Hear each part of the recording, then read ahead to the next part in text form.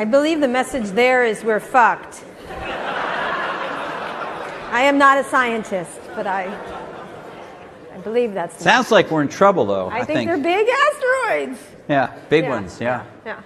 Anyway, we wanted to have Nathan come out today because that was a really interesting story in the New York Times, and I called him and I said, can you just come and talk about what you did there? And it was great because he really, he gave a speech many, many years about tsunamis in the ocean, which everyone sort of ridiculed, and he turned out to be right. So yeah, he's given speeches about Hawaii splitting in half and how dinosaurs managed to have sex. Yeah, so we thought it was kind of an interesting, especially given our next guest. And we're really pleased to have him here. I've been driving him crazy to come. I bother him at parties. How does that make him different than anyone else? Nobody. But I really bother Elon a lot. But we had him a couple of years ago at the All Things D conference. It was one of our biggest, best interviews. He was great.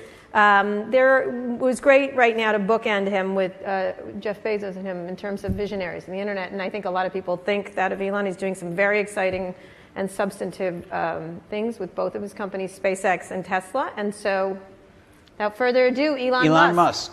Thank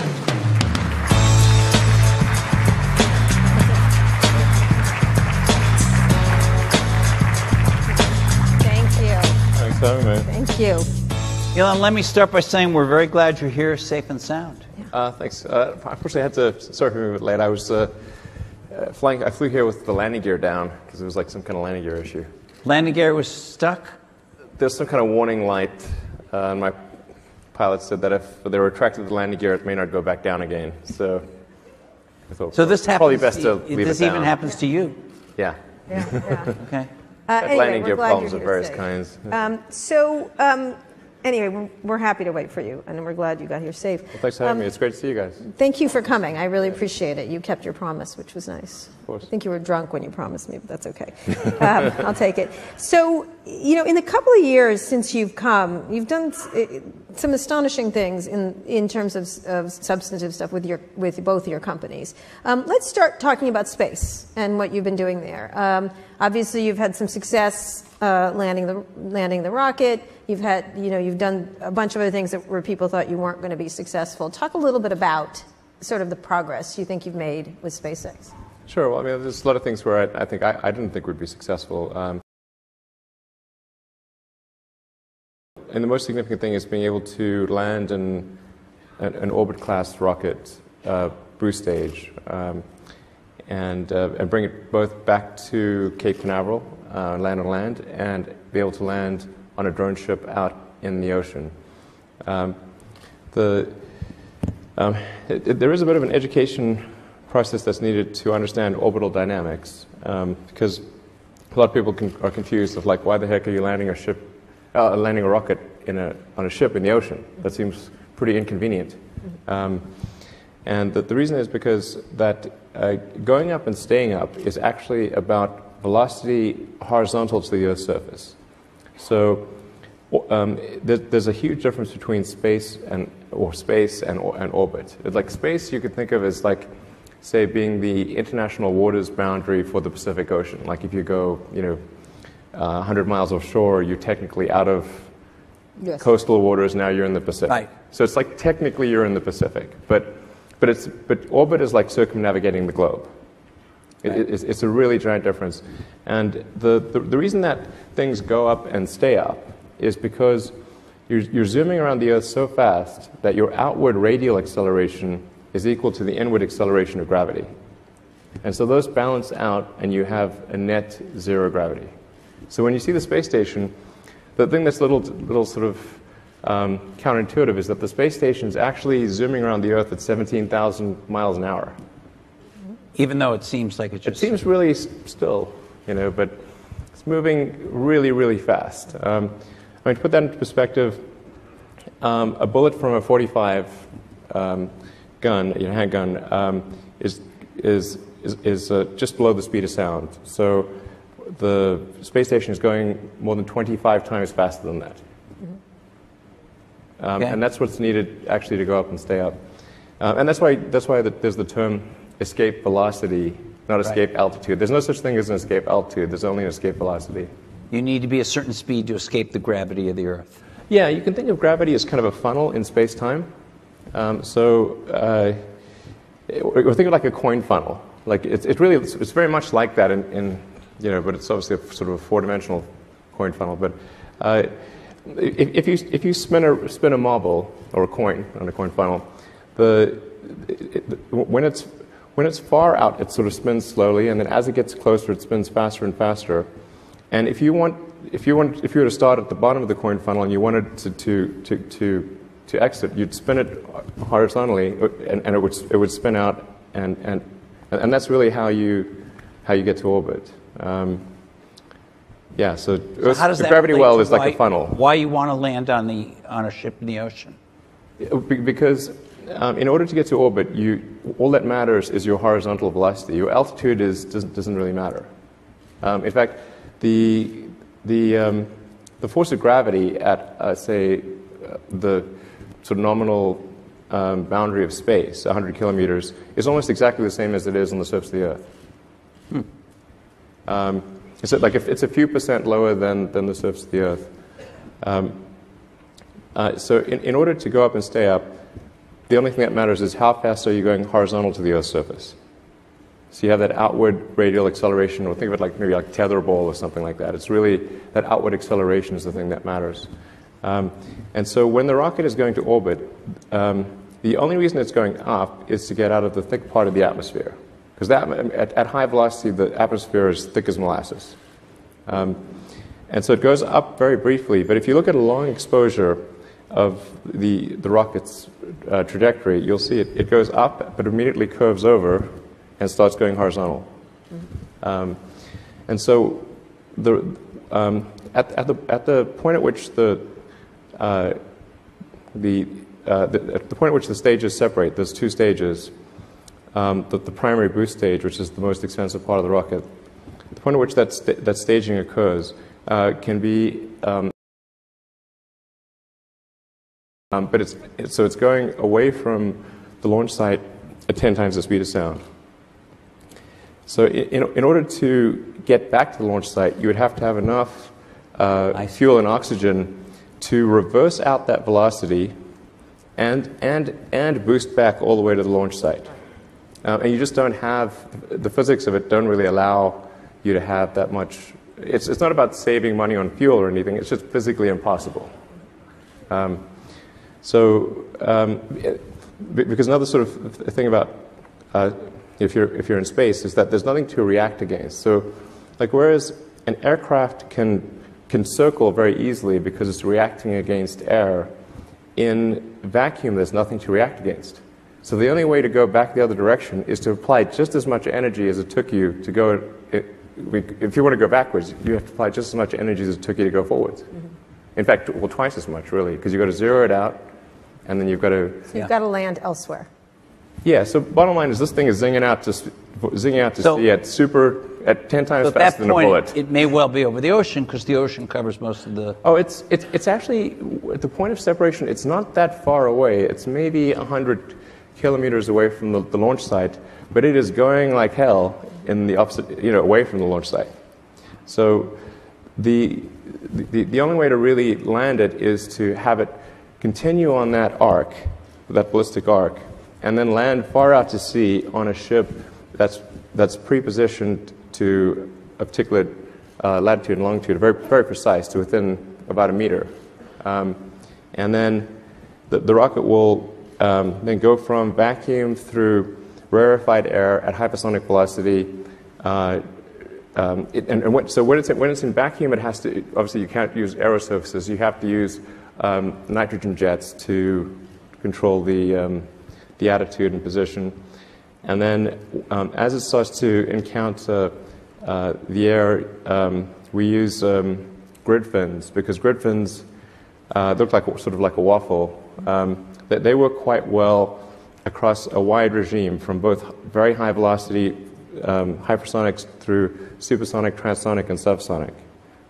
So it's hard to have aerosurfaces that work well across that entire regime. And then, so once the air forces become high, it uses the four grid fins to sort of control its attitude. To land itself. Yeah, it's controlling pitch, yaw, and roll with the grid fins.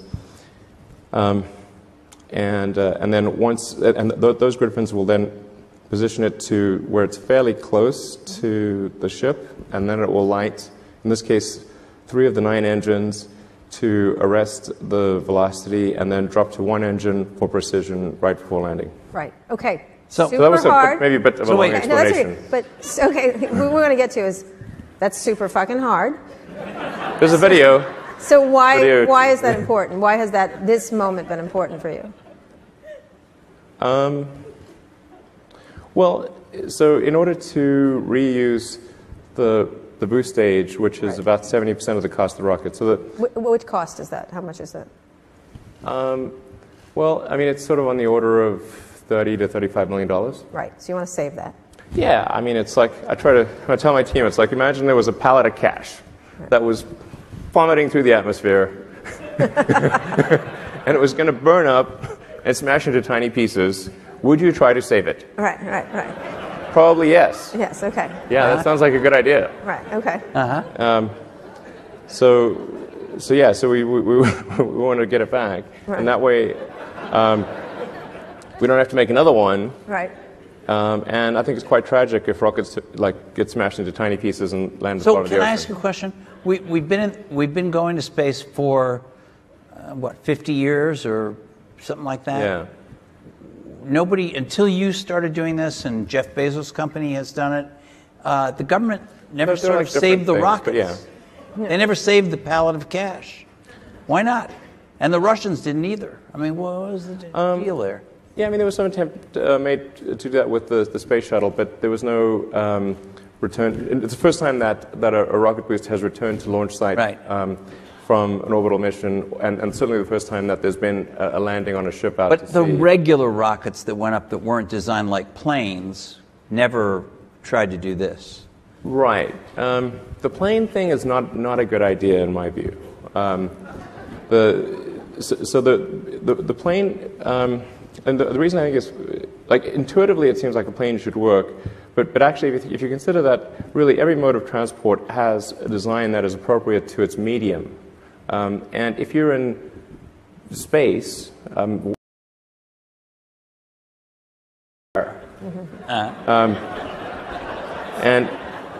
then if you want to go somewhere other than Earth, there's also no runways.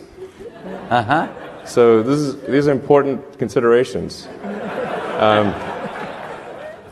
So that's why when they went to the moon, they used propulsive landing. Right. But what I'm saying was when they built the space shuttle, it sort of looked like a kind of bulbous I think that appealed to Congress. Yeah. They went, cool. That's cool. Yeah, it looked like an airplane. Can you explain Jeff Bezos? Good one. Jeff Bezos was here last night, and I asked him, what's the difference between what you're doing and what Elon Musk is doing? And he said, well, I think we have, I think he used the word like-minded in the general sense of it, and then he went on to explain some differences. But he talked about, and correct me if I'm misquoting him, but I think he was saying, this is all about laying the foundations of being able to do greater things by getting the basic infrastructure of being able to reuse these rockets down right. Is that correct? Do you have a similar starting point from him and your thinking process? I think there's certainly some similarities of opinion. I think both Jeff and I believe that it's important for the future to be a spacefaring civilization and ultimately be out there among the stars. And I think that's the exciting, inspiring future that I think certainly people in this room want, and anyone. Well, particularly after seeing that the asteroids are going to destroy this planet. I mean, I don't view it as I think when I say multi-planet species, like that's really what we want to be. It's not like still being a single planet species, but moving planets. It's really being a multi-planet species. And having civilization and life as we know it extend beyond Earth to the rest of the solar system and ultimately to other star systems.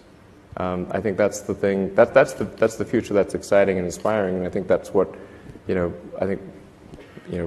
need things like that to be glad to wake up in the morning. Like life can't be just about solving problems. Like there have to be things that are inspiring and exciting that make you glad to be alive. So what, in the immediate time frame, what is your goal for SpaceX now that you've done this, which is a huge accomplishment? What is the plan for you in the immediate time and then the longer range?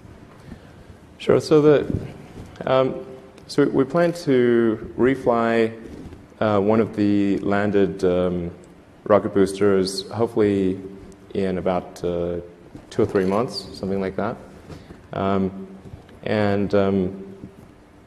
And then so that'll be an important milestone. So far, the stages are looking like quite good, even though they come through quite. It's a really difficult re-entry situation, but they're looking like they're in good shape. And we now have 4 of them, so we want to start reflying them, towards the end of summer, and then hopefully by the end of this year we'll be launching Falcon Heavy, which will be the most powerful rocket in the world by more than a factor of 2. So Falcon Heavy will be on the order of 5 million pounds of thrust on liftoff, which is about 2/3 the size of a Saturn V. Oh, really? Yeah. So that's the rocket that took the astronauts to the moon. Right. Exactly. So, in fact, we're launching from the same pad, from the Apollo 11 pad. Wow, yeah. That's amazing. So you're hoping to launch that Falcon Heavy by the end of this year, you said? Yeah, that's our aspiration. That's somewhat of a delay from when you first hoped to launch it, right? But I mean, it's not like we had a lot of pressing customers who wanted us to launch it. Okay. So in fact, the first launch will not have any operational satellites. It'll be a demonstration launch. And the first operational flights where customers actually want us to launch it are next year. Whereas there's a lot of customers who want us to launch Falcon 9. So about a quarter of our flights are for NASA, but 3/4 are for commercial satellites, like broadcast and communication satellites, or science missions for other countries.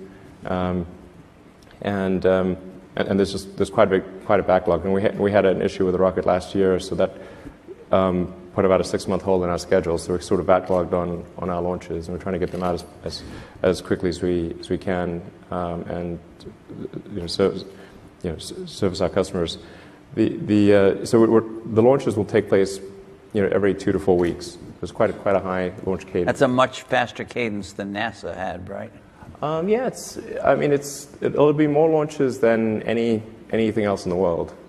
So more than Russia, more than Europe, more than China by next year, certainly. And largely to deliver customers' satellites. Yeah, there's a lot of broadcast and communication satellites that are going to geosynchronous orbit, and then we'll also be launching the new Iridium constellation. So that Iridium's got a next generation constellation of satellites. I think 60 or 70 satellites, quite decent sized satellites. That'll be, I think, many orders of magnitude improvement over the current Iridium system. So we'll be able to have global broadband. So that'll be a whole bunch of launches, and and then next year we'll be flying Dragon version 2, which is the one that's capable of taking up to 7 astronauts to the space station. And in fact, Dragon 2 really it's a propulsive lander as well, and it'll be it's intended to carry astronauts to the space station, but it's also capable of being a general science delivery platform to anywhere in the solar system. So where are you going with it? Well, we're going to send one to Mars in 2018. Okay. Now, let's talk about wait. 2018, that's for sure. Yeah, a couple of years. Okay. Now, will you be on that flight? No. You have talked about this. You said you want to die on Mars, just not on landing, right? Is that correct? Well, I mean, I think if you're going to choose a place to die, then Mars is probably, not a bad choice. All right. But you're not ready. It's not some sort of Martian death wish or something. But yeah, I mean, if you're going to be born on Earth, die on Mars. So sending this up to Mars 2018, right? Sending this up to Mars 2018, when will someone like you get there from your plans? Sure. So the 2018 mission would be our Dragon version 2. Right. And that, I wouldn't recommend traveling to Mars in that, because I mean it has the interior volume of a large SUV. Okay. And the trip for Dragon would be on the order of 6 months. Mm-hmm. It's a long time to spend in an SUV, I think. Mm-hmm. It can be done, but probably not ideal.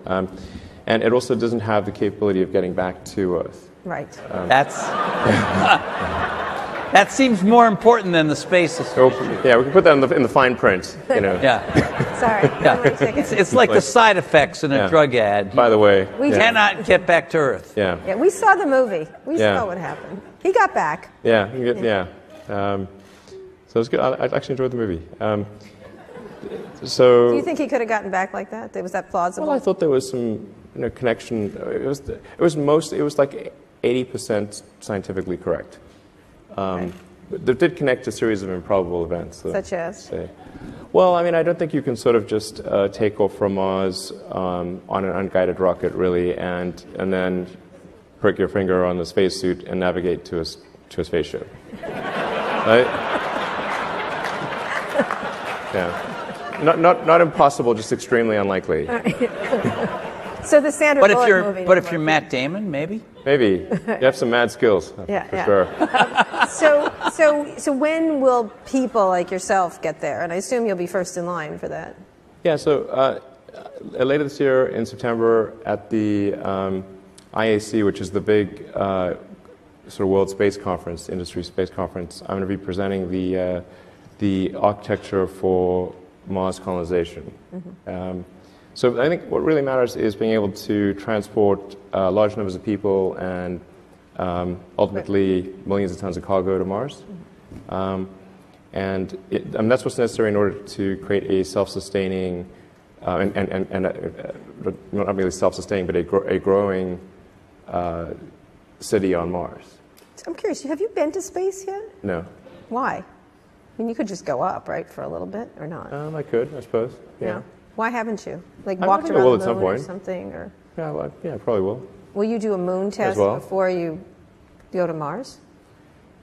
Yeah, I mean, I'll probably, I don't know, go to orbit in 4 or 5 years or something like that. But again, space and orbit are very different things. You know? But on the Mars thing, would you send up 2 or 3, whether it's you or not? I kind of would prefer it if you tried it, frankly, but Sure.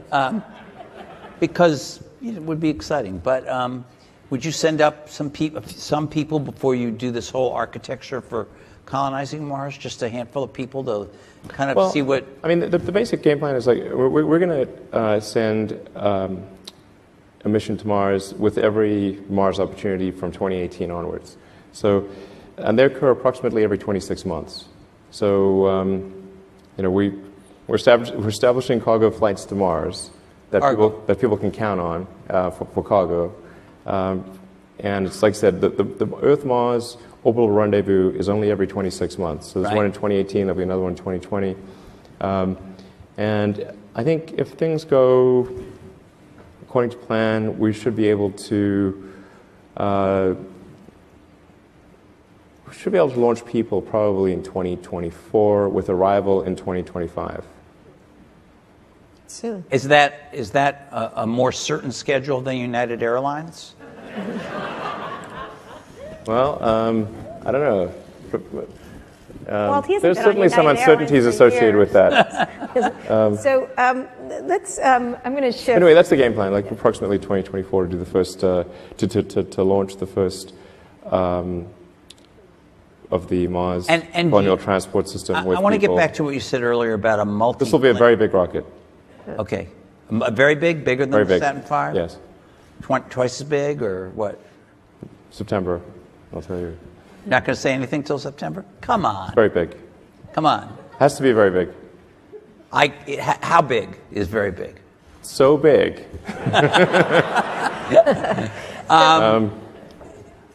Do you think we should abandon the Earth at some point? No, I think that's great. But you have said things. Why would we abandon Earth? It's really nice here. You've said things about we may have to abandon the Earth, so it's good to have a plan B. You've said that before. No, that was Bezos. I think that's Bezos. Maybe, I don't know, but it wasn't me. All right, okay. Wasn't me, like Shaggy. Right. So let's move to things on this earth. Let's move to Hyperloop, Tesla, other things. But let's talk about Tesla first. Sure. Where do you feel like the company is at this point? And there's been lots of activity in self-driving cars, in autonomous, semi-autonomous. How do you look at how everybody's jumped in? Google, Apple, others, and all the car manufacturers. Yeah, I mean, there have been so many announcements of like autonomous EV startups. I'm waiting for my mom to announce one. Okay. It's like, Mom, you too. I mean, there's a lot. So, yeah, I mean, in the U.S. alone, there are 4, I think maybe 5 China-funded EV startups. Mm-hmm. Yes, at the $1 billion plus level, like serious funding. And there's a bunch of startups, and then of course the car industry as a whole seems to be moving in that direction. Mm-hmm. Volkswagen just, I think, announced a huge battery factory that they're going to build. And I think these are all good. It's good for the industry to be moving towards sustainable transport as quickly as possible. We open sourced our patents to try to be helpful in that regard. And so it's encouraging to see all this activity. From a Tesla standpoint, we want to take a set of actions that are likely to accelerate the advent of sustainable energy. Scale up production as fast as we can. So we accelerated plans for, and so we want to try to get to 500,000 cars in total in kind of the 2018 timeframe, which is an aggressive schedule, but I think achievable. And then maybe 1 million cars a year by 2020. I can see I think a pretty clear path to get there. Autonomy is obviously extremely important. People are going to want autonomy. It's going to be odd to have a car without autonomy in the future. Mm-hmm. So I think that's. So what are you scaling up? How do you look at all these efforts? Not your mother, but my mom's. She's not going to do it. She may do a rocket situation, but how do you look at each of them? Let's go through them. What Google is doing. How do you assess what they're doing when you're looking at it? Because there'll be competitors at some point. These are all. Google's done a great job of showing the potential of autonomous transport. Right. But they're not a car company, so they would potentially license their technology to other car companies. And I think they announced something with Fiat. Mm-hmm. So I wouldn't say Google's a competitor because they're not a car company. Right. Apple? Yeah, that'll be more direct. That'll be more direct? Yeah. You can tell that by the hiring pattern and that absolutely. kind of stuff? Yeah. So what do you... Okay, so they're going to be more direct. How do you assess it? I say I think it's great that they're doing this, and I hope it works out.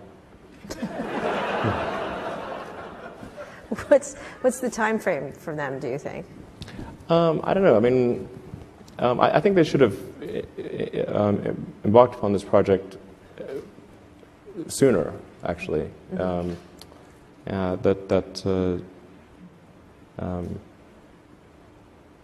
But I don't know. I don't know when they. They don't share with me the details of their production plans. But I don't think it's going to be. I don't think they'll be in volume production sooner than maybe 2020. That'll be like the soonest. And is that too late? When you say they should have embarked sooner, is that because 2020 will be too late to stop you or beat you or compete with you or what? No, it's just like it's a missed opportunity. It's just it'll be over by 2020. No, it's not. It's just like it's a couple of years. I think they'll probably make a good car and probably be successful. The car industry is very big, so it's not as though there's one company to the exclusion of others. I mean, there's like a dozen car companies in the world of significance. So, and the most that any company has is approximately 10% market share. So it's not like somebody comes up with a car and they're suddenly like they kill everyone else. It's not that way. And the sheer scale of automotive manufacturing is just, it's hard to appreciate until you see the plants. I mean, they're gigantic. Yeah, like the industrial, I have seen the plants. Yeah, I mean, the sheer size of the industrial infrastructure is staggering. Not just the assembly plant, but everything else that goes. Yeah, the supply chain, exactly. The assembly plant is just a little engine tip of the plant. iceberg, really. Yeah, The assembly plant is literally the tip of the iceberg. Phenomenal. The supply chain is, once you go to tier 2, tier 3, tier 4 suppliers, that's probably an order of magnitude more than the final assembly. So you think Google will not be a competitor? Apple probably will be a direct competitor. Yeah, sure. What about the car companies? I think they'll all be competitors. Yeah, sure. Who do you see out there that has done a nice job so far? Mercedes or GM? Of what? Of a competitive car. Of the incumbents. A potentially competitive car, I guess. I mean, I don't think any of the car companies thus far have made a really great electric car. I mean, you tell me if you disagree, but I don't think yet that any of them have made a great electric car. Okay. They, presumably will continue to improve on what they've done so far, and then at some point they may make a car that's a great car, but no, they haven't done that yet. Can I ask you about batteries for a second? Yeah, sure. So you're building this gigafactory, right? It's built. It's not completely built. Okay, but part of it's up and running. A big chunk of it's built, yeah. Part of it's up and running. It's a really gigantic thing. It's like when the gigafactory's done, it'll be the largest footprint building of any kind in the world. Of any kind, not just factories, literally of any kind. What is this? The largest rocket, the largest building? I mean... Well, I mean, I think it's not scale for scale's sake. It's just like if you say, well, we want to accomplish these goals, then you kind of have to make a big thing. So, okay. You've got this big thing. It's this big, giant building. Right. Yeah. It's going to make batteries. The batteries it's going to make are lithium. We're going to have an opening. Well, it's not technically an opening party since it's been operating for a little while, but we're going to have a party soon. You guys maybe want to come? We can come? All right, yeah, good. Sure. We'll come to the Can battery they- party. But they can't I come. love It's worth seeing. This They is can't like come, right? Just this is crazy. No. This is like an alien dreadnought. It's really nutty. Because I love a battery party, but Yeah. right, But talk about where it's going. Are these lithium-ion batteries? Yeah, sure. So they're the same batteries that's in No. our phone? No. Please explain. Yeah. So lithium. Have you made a battery breakthrough is something I'm interested in. Yeah, I mean, generally there's so much nonsense out there about batteries. Like you can believe about 1% of what you read, maybe. Lithium ion covers a very broad range of technologies, and you can have an enormous difference in the power density and the energy density and the cycle life between one chemistry and another. They can be really enormously different. So what you really actually want to ask is what is the cathode and what is the anode? Right. So in our case... That's right. Okay.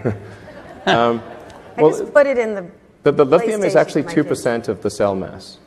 So it's like the salt in the salad. It's a very small amount of the cell mass and a fairly small amount of the cost. But it sounds like it's big because it's called lithium ion, but it really, like our battery should be called nickel graphite because it's mostly nickel and graphite. Okay, and it's nickel, cobalt, aluminum, but battery, a few other little things, and graphite with a silicon oxide layer. Battery on the anode. efficiency or power, the power that you can store in a certain mass seems to be move very slowly, at least compared to we're used to Moore's law pushing integrated circuits faster. Batteries kind of are always in our consumer devices always lagging behind. You've built this giant thing, the biggest building in the world it's ever seen. It's not fully built, but yes, it's... You're building it. Your whole business depends on batteries in these cars. Have you figured out a way to do some significant increase in the yield of energy from a given amount of space in the battery? Well, yeah, I mean, the energy density is increasing sort of maybe on the order of like 5-ish% per year. And it doesn't sound like much, but you add that up over a number of years with compound interest, it ends up being quite a significant number. And a lot of people sort of think that, oh, well, we just sort of cobbled together some laptop batteries and somehow made a great car. But if it was that easy, then I think we would have quite a few competitors who did the same thing. But it's really quite a lot harder than that. It's a cylindrical form factor, but the internals of the battery are quite different from what you would find in a laptop. And will be increasingly different with what's built at the Gigafactory, which is highly optimized for automotive, and has improved energy density. But mostly, it's not the energy density that's the issue, because you can if you buy a Model S today, the range is around 300 miles, and that's quite a lot. So it's pretty rare that people really need to go more than 300 miles at a time without stopping. Right. So I don't think we really have a range issue. And we could make a 400-mile range car today. Like, that wouldn't be too big of a deal. What really matters is decreasing the cost per unit of energy of the battery packs, so you can make the car affordable. That's actually the important thing. So there's really two main dimensions along which cost optimization and making something available to the mass market can be achieved. One is design iteration, going through multiple versions of something, and then the other is economies of scale. And you kind of need both of those things in order to make a compelling mass market product. And you look at like cell phones and how many design iterations have we gone through with cell phones, and look at the scale at which they're made, which is enormous, and that's what enables everyone to have a supercomputer in their pocket. So speaking of that, the sales, when we're talking about the sales, you have booked how many orders for? It's on the order of 400,000. 400,000. So 400, obviously, consumer interest and a promise. A lot of it around you, around the idea of you and Tesla and the excitement. They're not booking. It was quite surprising, actually. I mean, because we didn't do any advertising, or there was no guerrilla marketing or anything. It was just basically like, yeah, we're going to have this webcast. There were only about 1,000 people in the audience, and it really caught us by surprise. But I think when you have a product that really resonates with customers, the word of mouth grows like wildfire, and that seems to be what. Yeah, but it's a little bit. I mean, honestly, in some groups of, especially men in Silicon Valley, if you show up and read like a label of a peanut jar, they'd be thrilled with the situation. So, I mean, a lot of this does base around you, like the idea of you and the excitement around this exciting entrepreneur. Is that enough to get it to this massive company you've been hoping to? The idea of this is the Elon promise, or it's the... Well, I think actually it's not so much, I mean, I sort of... I mean, I'm not sure. I think I deserve less credit than that. Actually, I mean, what Tesla's done, and we have a phenomenal team. There's like 15,000 people at the company. Worked super hard to create compelling products, to create great cars. And we started off with the Roadster, and then the Model S. And the Model S was rated, by Consumer Reports as the best car ever. Got the Model X, which has had some teething issues, but. I think is now at the point where it's really starting to. I think it's really, quite sublime at this point, and so people look at that and say, okay, well, if Tesla's made these cars, then probably the next car they make is going to be, the also, less expensive one. Also a great car, and but so it'll be a great car, but it'll be affordable. And it's like, great, okay, that sounds like something I want. So this next car, the price is. It's starting at $35,000. Yeah. Okay, affordable. Okay, when do you get to the really affordable? The way down much lower than that. Yeah, I mean, it's important to point out that 35,000, particularly when factoring in the lower cost of electricity versus gasoline, and that the maintenance cost is much less. You don't have to have oil changes. You never need to replace your brakes because the car uses regenerative braking, so the brakes last as long as the car does. It's basically you just need to replace the tires. Like that's about all.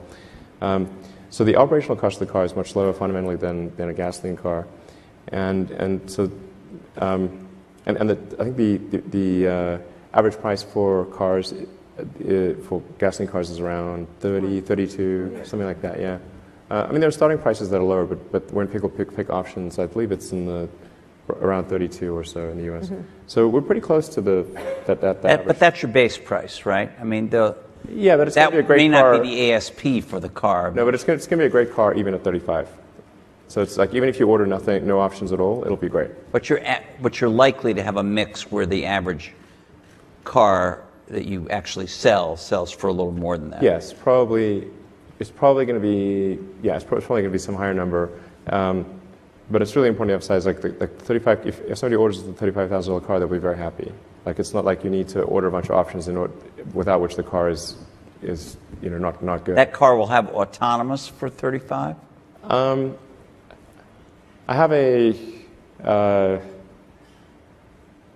going to do another Tesla event, maybe at the end of the year, talk more about that. Well, so you could start here. It will be real big news if I start here. We don't mind that. Let me just say that we're going to do the obvious thing. Okay. Got it. It's really obvious. So cup holders, good. Okay. Yeah. So brilliant. Those things are nuanced. All right, absolutely. Let's which I want to get it clear what your thoughts are, because it's mostly Elon's scared of robots. I mean, that kind of thing. Or how do you? I'm scared of robots. Artificial intelligence. Can you clarify exactly what the issue you have now? And you deserve the background. We've been talking to Jeff Bezos, Sundar Pichai. We talked to Mark Fields from Ford about it.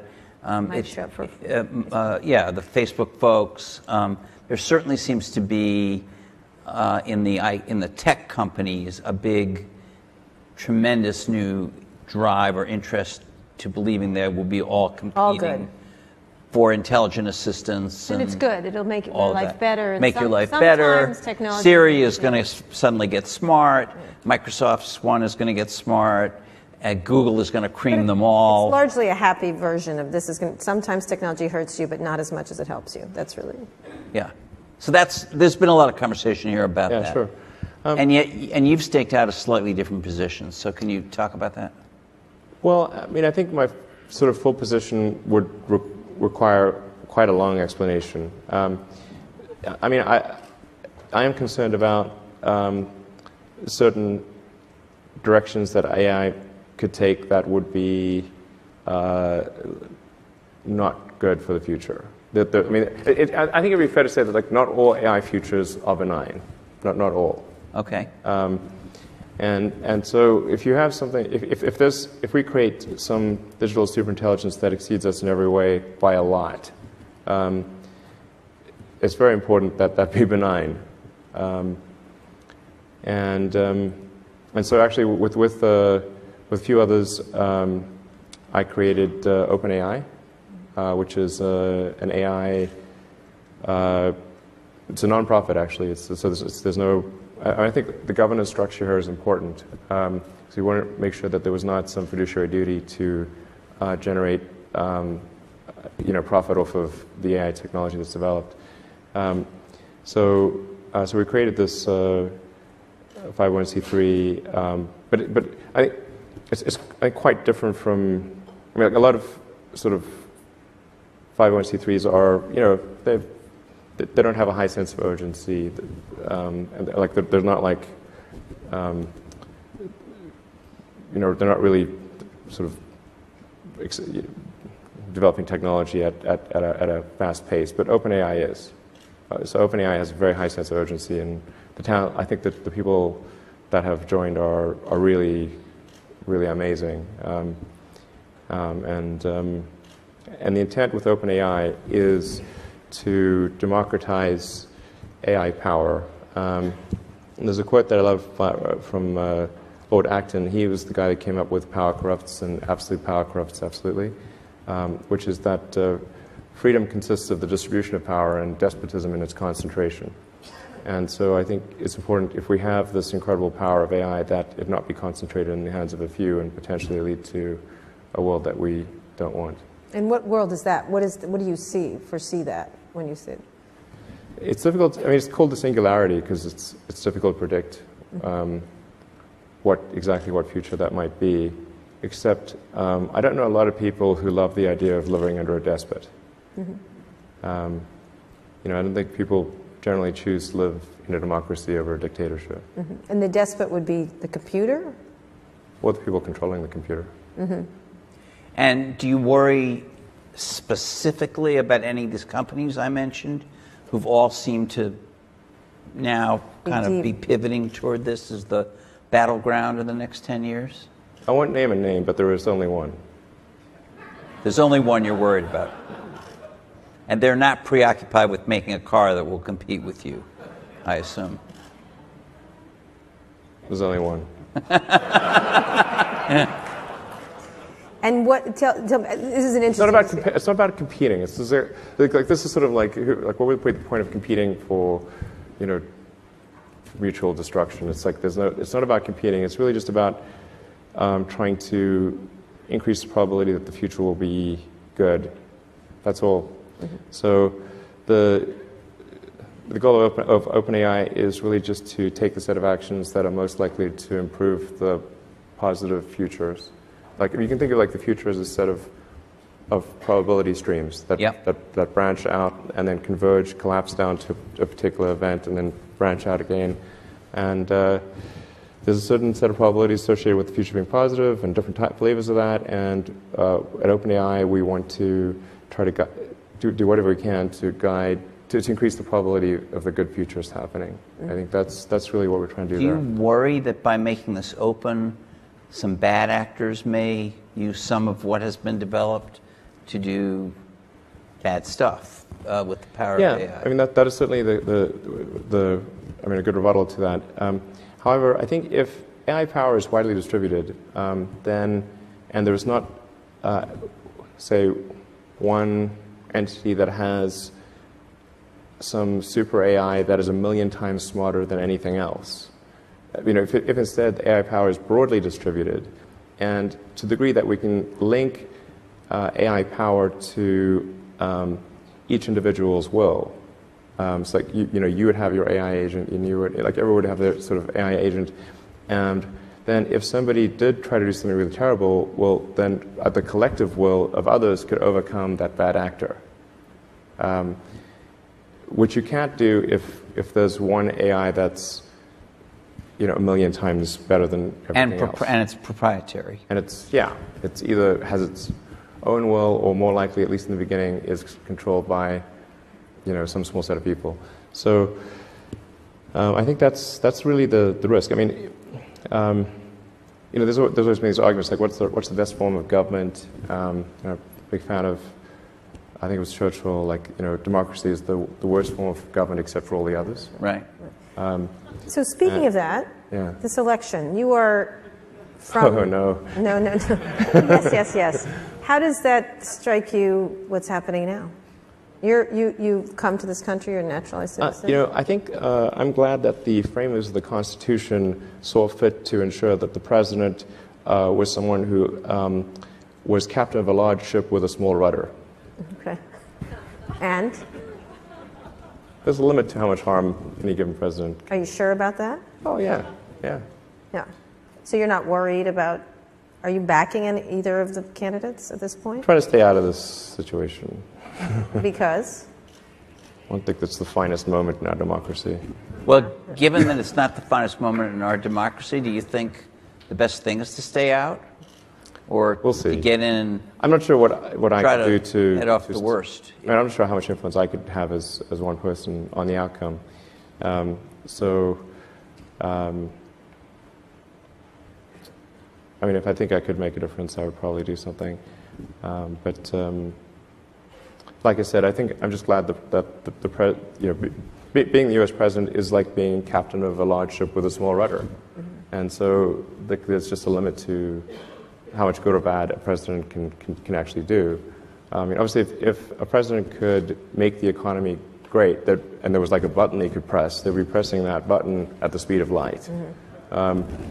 So, that they can't. They can't just magically make the economy good. No president wants the economy bad ever, but there's just a limit to how much they can do.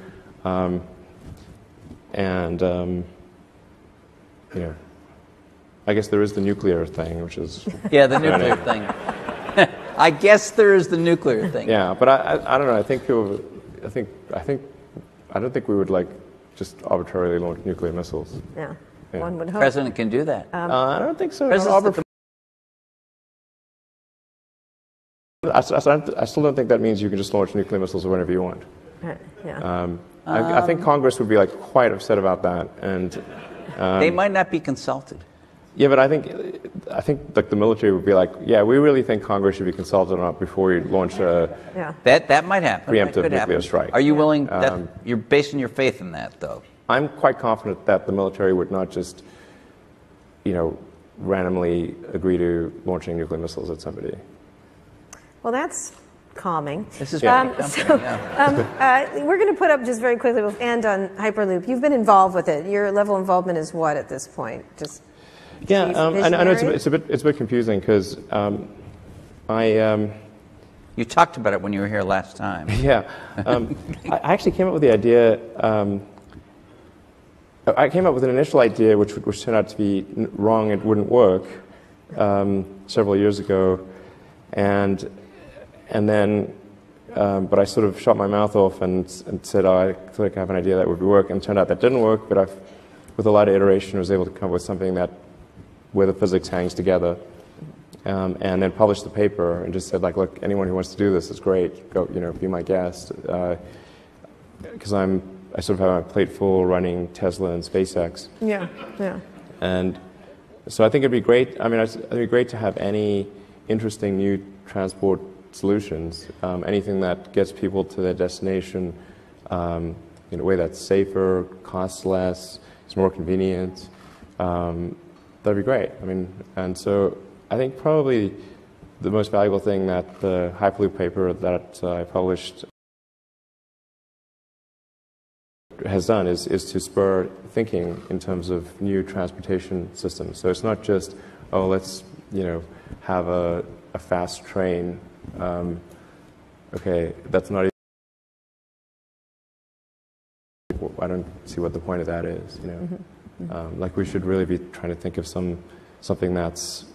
I think particularly in California, we should be saying, hey, what is the best? Well, let's invent something new that's way better than anything else. Do you want to shoot your mouth off about that? I'm not an investor in any of the companies that are working on it, and I've tried to be neutral because I'm trying not to favor one company over another, but just to encourage anyone that is interested to say that try to give them moral support, and I hope they succeed. The only thing that I am doing on the Hyperloop front is we're holding a student competition, and the student competition is really just aimed towards encouraging students to think about exciting new transport methods. And it's totally cool if they want to do some architecture that's different from what I proposed in Hyperloop. And in fact, the winning team at the student competition that we held earlier this year used a different suspension mechanism than what I proposed, which is I proposed using essentially taking the air that builds up on the nose from the compressor and flowing that through air skis so that you simultaneously remove the drag from the nose and provide a means of suspending the pod. And that's also something that works well even at supersonic velocities. You can go. It's been demonstrated up to Mach 1.1 in terms of using air bearings as But they use something different. Yeah, basically electromagnetic suspension. The reason I didn't suggest sort of any kind of magnetic suspension is that it's very important that the cost of the tube be minimized. So you really want, because the pod is cheap, the tube is expensive. So if you want to go, say, 400 miles and in two directions, so you've got 800 miles of tube. The critical economic optimization parameter is the cost of the tube. So you want that tube to be as low cost as possible. And so if you do anything that requires action on the tube side, it's going to make that tube much more expensive. So if you use air bearings, it doesn't change. Like, that's real cheap. Yeah, so... Do you think this is going to happen? Yeah, I think something like that. I think something will happen in the future. You know, I think if the companies that are trying to make it happen now, if for whatever reason that doesn't work out, then, you know, I think I might do something myself in the future. I don't want to do something. I don't want to sort of front run them. You know, it's like, say, here's this free idea, and then meanwhile I go and do it myself. You know, that wouldn't be nice. So, but if a bunch of people, if companies don't try it and it doesn't work out, then I think I'll try to just at least do a demonstration system. You know. Okay, last question. Do you think tech has gotten more serious? How do you look at the tech landscape as someone who's, you know, well-known? You probably qualify as a visionary. The concept, where do you imagine we are right now in the tech space? And then we'll get to questions from the audience. I think there's a lot of innovation happening in many different areas. The advancements in AI, I think, are quite astonishing. The advancements in genetics are amazing.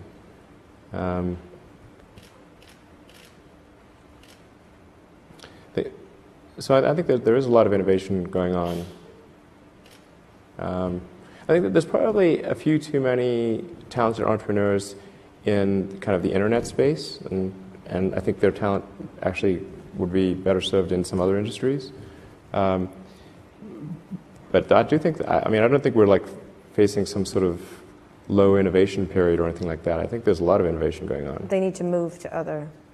I just think that, like, if you had some ideal distribution, it would probably be fewer. Like, there's just a lot of talent focused on the internet, and probably some of that talent would it'd be better to have some of that talent in other industries. That's about all. But there's tremendous amount of innovation that's happening. It's something that I think is going to be quite important. And there's not, I don't know of a company that's working on it seriously is a neural lace. So anyway, going back to the AI situation, this is quite an important debate. Like, if you assume any rate of advancement in AI, we will be left behind by a lot. And so then we could be in, like, you know, benign situation, but even the benign situation, if you have some, you know, if you have ultra intelligent AI, we would be, you know, so far below them in intelligence that it would be like, you know, a pet, basically. Pet, that's what I was thinking. Like a pet. Cat. Like a cat. Elon, like the a house cat. Yeah, right. it would be like the house cat. Right. Yeah, it's not the end of the world, you know. It's just, Well, sort of pet. you've seen the movie. It could be. Yeah. It could be. But that honestly, that would be the benign scenario. Mm-hmm. And So house cat is okay. I mean, I don't love the idea of being a house cat. Okay. But that. So what's the solution? Yeah. So I think I think it's to essentially. I think one of the solutions, the solution that seems maybe the best one, is to have an AI layer if you think of like you've got your limbic system, a digital layer, a sort of a third layer above the cortex, that could work well and symbiotically with you. I mean, just as your cortex works symbiotically with your limbic system, your sort of a third digital layer could work symbiotically with the rest. This is something that's surgically inserted or bred into the species, or what? The fundamental limitation is input-output. So we already have, we're already a cyborg. It's just that, I mean, you have a digital version of yourself or partial version of yourself online in the form of your emails and your social media and all the things that you do. And you have basically superpowers in that with your computer and your phone and the applications that are there. You have more power than the President of the United States had 20 years ago. Like you can answer any question, you can video conference with anyone anywhere, you can send a message to millions of people instantly. You know, you can just do incredible things. And but the constraint is input-output. So we're I/O bound, particularly output bound. I mean, like your output level is so low. It's like, particularly on a phone, like your two thumbs are sort of tapping away. This is ridiculously slow. Our input is much better because we have a high bandwidth visual interface to the brain. Like our eyes take in a lot of data. So there's many orders of magnitude difference between input and output. So mostly, effectively merging in a symbiotic way with digital intelligence revolves around eliminating the I/O constraint. So it'd be some sort of direct cortical interface. And you called it a neural lace? Neural lace, yeah. It's totally not Google Glass, right? No, I'm talking about something but it's like you wear it? Or you... No, I mean, it would be, I mean, there are a few ways to approach this, but some sort of interface directly with your cortical neurons particularly. But doesn't that imply surgical insertion? Not necessarily. You could go through the veins and arteries because that provides a complete roadway to all of your neurons. Your neurons are very heavy users of energy, so they need high blood flow. So you automatically, with your veins and arteries, have a road network to your neurons. Still some kind of surgery, right? Yes, but you could insert something, basically, into the jugular and have.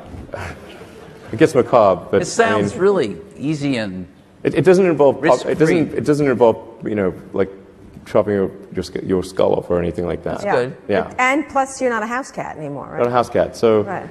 I mean, essentially, if we can figure out how to establish a high bandwidth neural interface with ourselves, with your digital self, effectively, then you're no longer a house cat. All right. On that note. Well, just one. The best outcome, I think. Are you interested in exploring this possibility that you have just laid? Somebody's got to do it. I'm not saying that I will, but somebody's got to do it. I mean, somebody should do it, and I mean, if somebody doesn't do it, then I think I should probably do it. But and the goal of this is to prevent there being an external AI, particularly one controlled by a small group of people that could be so much more powerful and intelligent than we are that the house cat it would be godlike in situation escapability. Yeah. Well, this has been really cheerful. Thank you. Yeah. But if we can establish, I was worried about asteroids at the beginning of this. I mean, asteroids are a low probability existential threat on the time scale that's relevant to us. Okay. Okay. This is different. This requires urgency. So, what do you do for fun? Yes, this is much more Elon, urgent. what do you do for fun? What do you do? Anything? I play video games with my kids. All right, that sounds good. Let's get some questions from Elon. Elon the house cat. I watch movies, that Right. kind of thing, normal things. Why don't we start over here? Yeah, hi.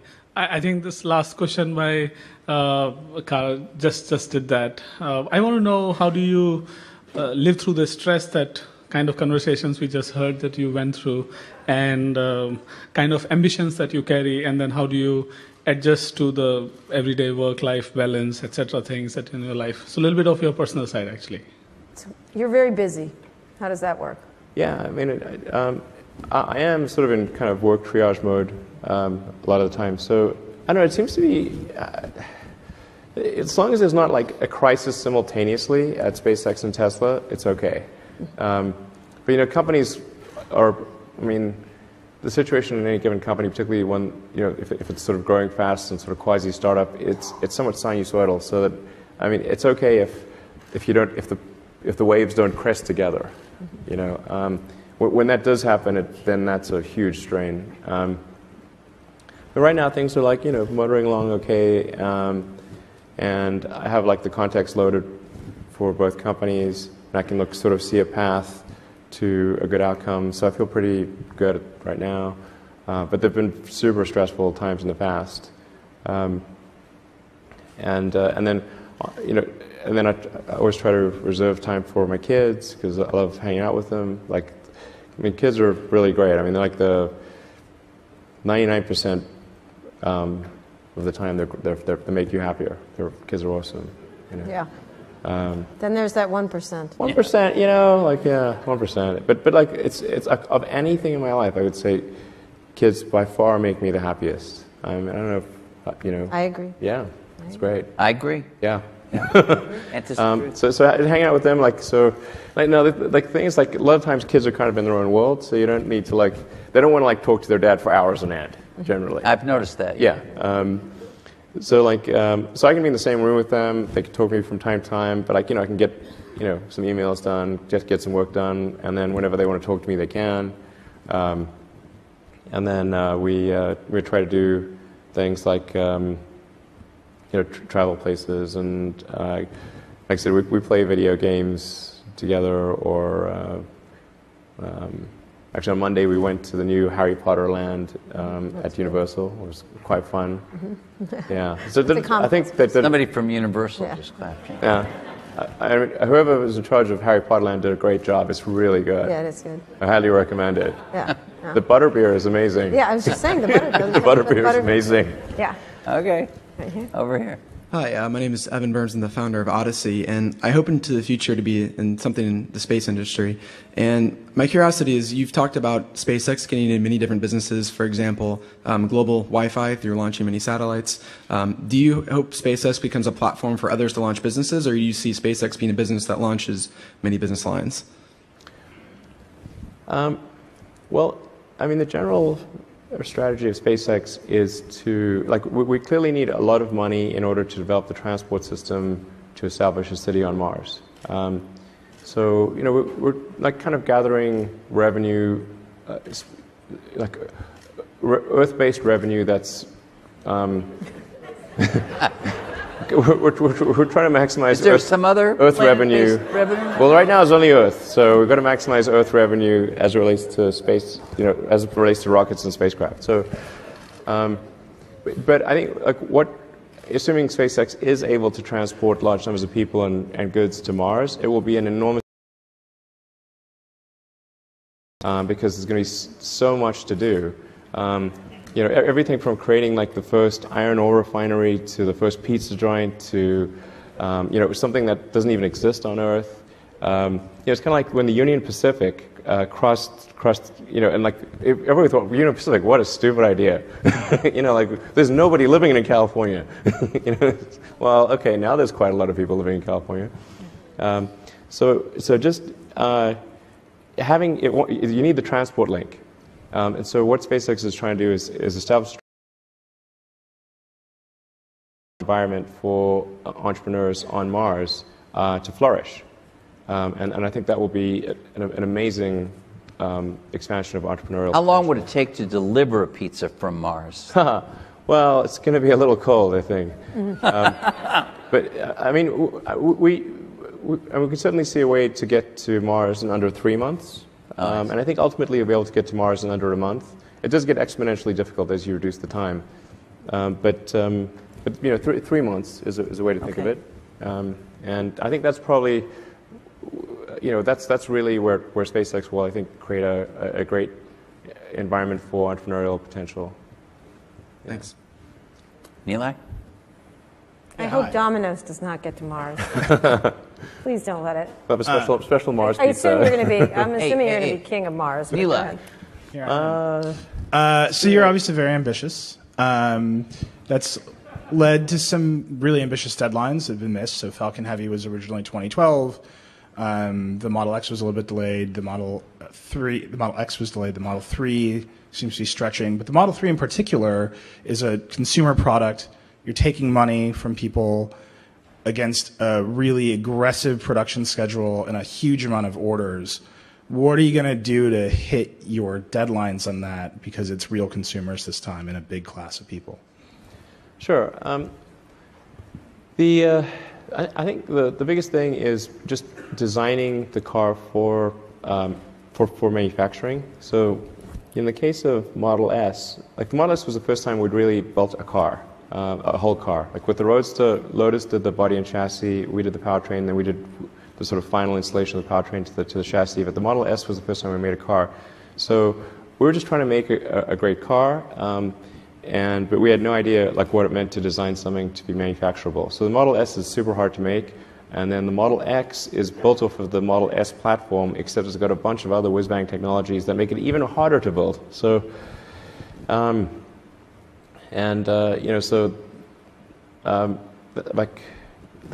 definitely we want to do the opposite of what we did with the X, which is make something that is going to be a lot simpler. But still a car that people will love, and where every design decision is factoring in the manufacturability, and making sure that when we design something, that you can manufacture it at volume at an affordable price in the schedule that we're targeting. One of the things that makes a car very difficult, particularly if it's a new car, is that it's an integrated product with several thousand unique components. So we are somewhat at the mercy of whatever the slowest component is, whatever basically, if you say go to tier 2 and 3 suppliers, they end up being several thousand suppliers. So things move as fast as the least lucky and least competent supplier. But just, and you can think of like any natural disaster you care to name, all of those things have happened to our suppliers. Their factory has burnt down, there's been an earthquake, there's been a tsunami, there's been massive hail, there's been a tornado, the ship sank, there was a shootout at the Mexican border, no kidding. That delayed trunk carpet at one point. Well, and we couldn't get, and the Border Patrol wouldn't give us the truck because it had bullet holes in it. We just wanted our trunk carpet. It's pretty safe. So it's like no cocaine or anything. This is good. But that shut down the production line as an example for several days. So that's the biggest issue. Is like the supply chain stuff is really tricky. And we're trying to anticipate as much of that as possible, increase our optionality so that there's more internal capability at Tesla. Not that we want to do things internally, but if a supplier is unable or unwilling to deliver the part, we can quickly make that internally. So I think the whole company is geared for that. Right now it looks like we should be able to do that. We expect to. Almost all of the Model 3 design is done, and we're aiming for pencils down basically in about 6 weeks, complete pencils down, and we're tabling all. If there are ideas for future cool things, we'll have it in version 2, version 3, future years type of thing. So. Overall, I feel pretty good about it, and our particularly our major supplier partners, have been very supportive and are on board. I mean, one thing I should say is when I sort of cite a schedule, it is actually the schedule I think is true. It's not some fake schedule that I don't think is true. So I mean, it's never it's I may be delusional. That is entirely possible, and maybe it's happened from time to time. But it's never some knowingly fake deadline ever. So is there an event in 6 weeks where you're going to announce autonomous driving is included in the penciled down plan for the Model 3?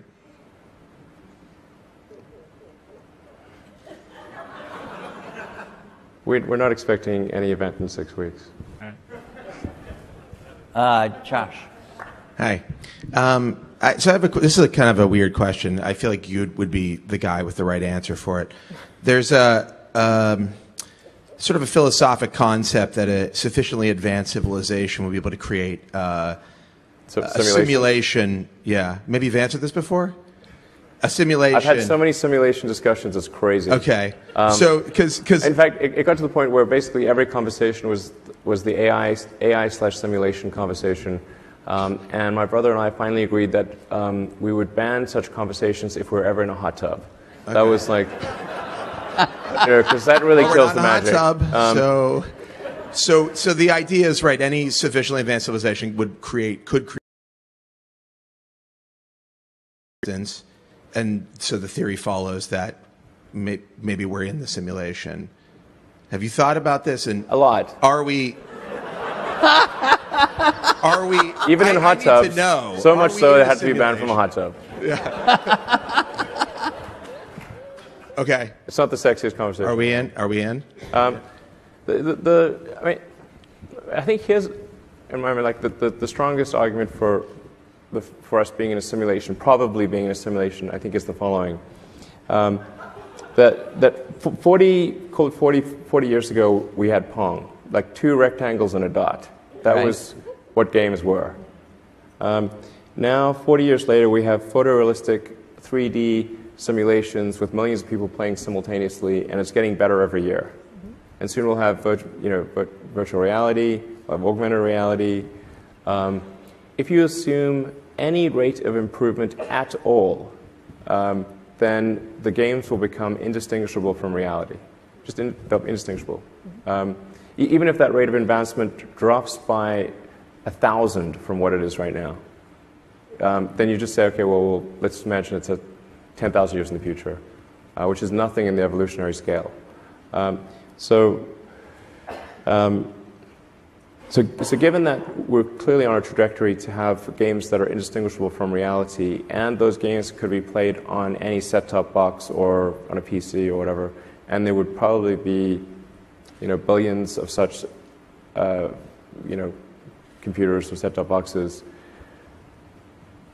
it would seem to follow that the odds that we're in base reality is 1 in billions. So tell me what's wrong with that argument. Is the answer yes? The argument is probably. I mean, I just like, is there a flaw in that argument? I mean, I'm not sure what the error. No. The argument makes sense. So the assumption then is that somebody beat us to it, and this is a game. No. There's a 1 in billions chance that this is base reality. Oh, okay. What do you think? Well, I think it's 1 in billions. Okay.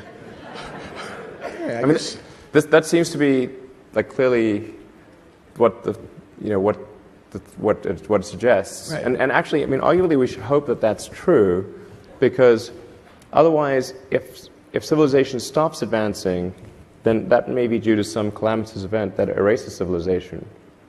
So maybe we should be hopeful that this is a simulation, because otherwise... Because they could reboot it. Well, otherwise, either we're going to create simulations that are indistinguishable from reality, or civilization will cease to exist. Those are the 2 options. Yeah. I like those odds. Okay. Or it's unlikely to go into some multi-million year stasis. So it's either going to increase or decrease. Hi, I'm Jeetu Patel from Box. 2-part question for you. One is, if you think about fully autonomous vehicles, which have passed through regulatory approvals, have passed through in-city driving in traffic conditions, how far do you think, from a time frame perspective, we are for that becoming reality? And number two would be, the second part of that question is, how long before you think it's either illegal or extremely prohibitively expensive for humans to drive on the road?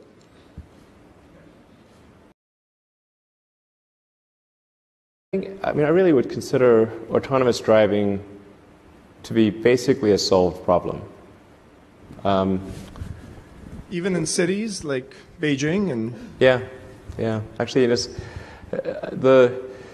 really only one area where it's like a little dodgy, and that's basically if you're at roughly the 30 to 40 miles an hour in urban environments, that's difficult to achieve in Beijing. It's like heavy traffic. In dense traffic situations, autonomy is really easy because you can just maintain a set distance from various cars. It's actually quite easy. You're very unlikely to run anyone over because you're just not moving fast enough, and you can brake in time. On highways, particularly highways that are that have barriers, so that you don't have pedestrians, that's also relatively easy. And like a Model S and Model X at this point can drive autonomously with greater safety than a person right now.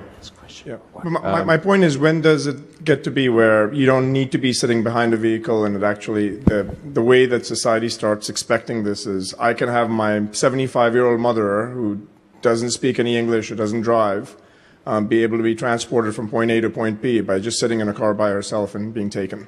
I know it's technically possible, but how far do you think the regulatory approvals are for that happening? I think we're basically less than 2 years away from complete autonomy. Wow. Complete. Safer than a human.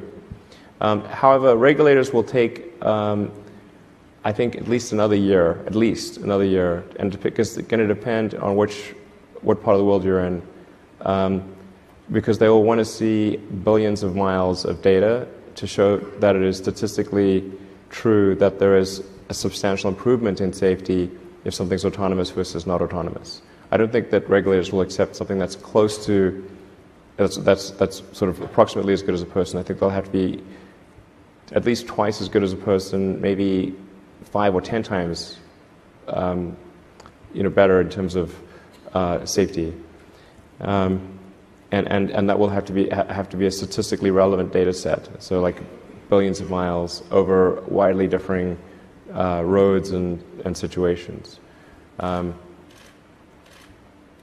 So I think it's like probably 3 years before it's approved from a regulatory standpoint, but less than 2 before it is technically possible. And do you think there's a day when it's illegal to drive for humans, or Well, I mean, we live in a democracy, so presumably that would be a function of the population deciding.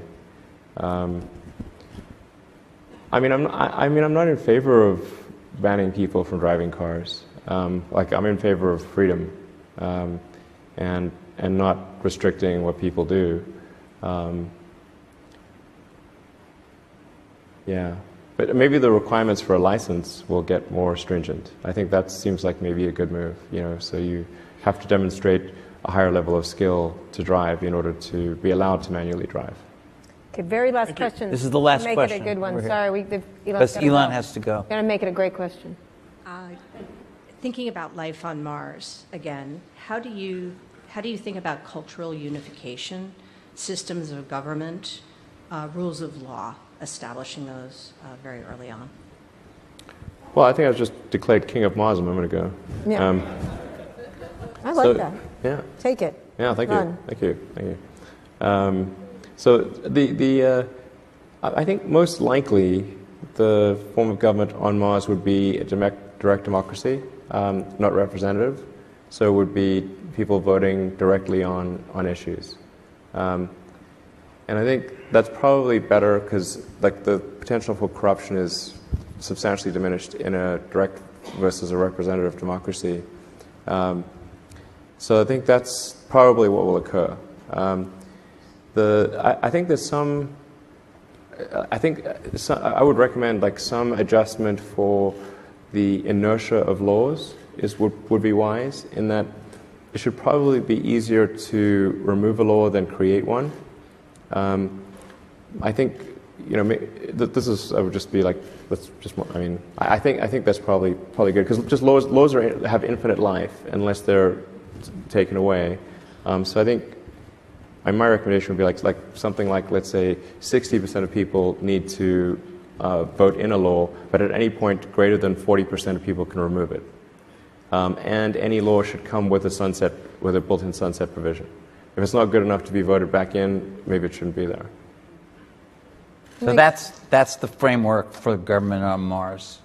I mean, those would be my recommendations. The direct democracy, where it's slightly harder to put laws in place than to take them away, and where laws don't just automatically live forever. You'll be a good king. Thank you, Elon Musk. Thank you. Thank you. Thank you. Very much. Thanks. All right, Nightcap, and tomorrow we have Devin Wagner, Sean Rad, Nick Denton, and our panel, Mistakes Were Made panel, and John Podesta. So I'm sorry if we've had too much content today. We have even more tomorrow. Have some drinks. Thank you. All right. Good night. That was great. Thank you.